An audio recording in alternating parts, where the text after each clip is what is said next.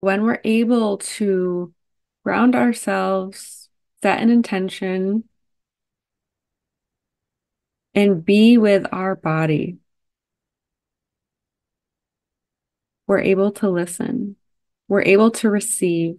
We're able to open ourselves up, open our wombs up, our feminine power center, the center of creativity, fertility, right? Fertility isn't always just about having babies, it's about creation, creation of life, creation of ideas, creation and gestation and birthing of our desires.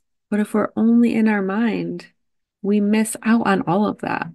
We're not connected. There is a disconnect from the head down. We miss out on those subtle sensations